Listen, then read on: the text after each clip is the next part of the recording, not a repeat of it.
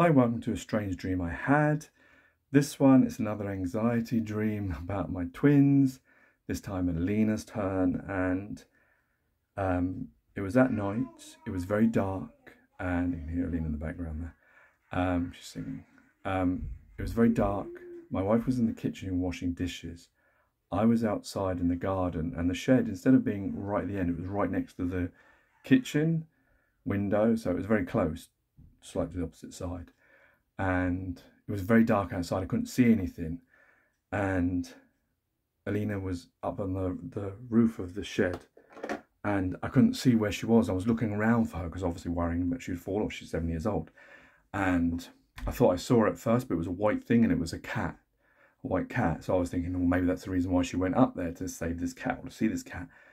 And then I was looking around and I couldn't see, and I kept calling my wife, "Come help me, I can't see, come help me." And I was getting really like frustrated. It was like something was like mesh was over my eyes. It was so like dark, even though if the kitchen light was on, I should have been able to see, but it was like really dark and I couldn't see. I could see like the outline of the shed and I see the whiteness, but I couldn't see Alina.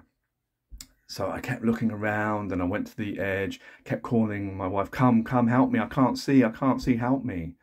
And then I thought I saw her on the end, on the other side, and I called my wife again.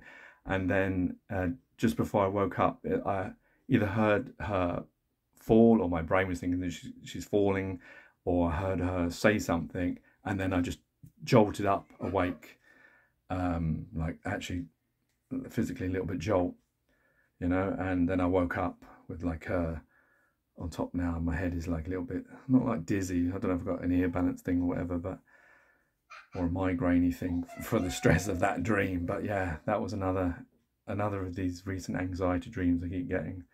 If anyone knows what they all mean, or anyone an expert in dreams, please, you've got loads of my dreams now to go through and tell me, am I crazy? I'm going slightly mad. All right, take care, take it easy, God bless, and peace.